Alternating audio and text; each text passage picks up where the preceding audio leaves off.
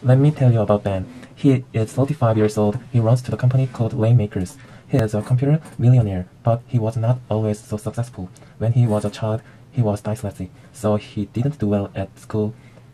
He didn't read or write until he was 9. His father gave him a computer. He wrote his first software program when he was 11. He didn't go to university because he started his own company. He started his own company when he was 15. He first became a millionaire when he was just 17. He continued to be very successful until he was 21. He won a business award in 2000, but unfortunately, he lost it all in 2001. Finally, he started Rainmakers in 2002.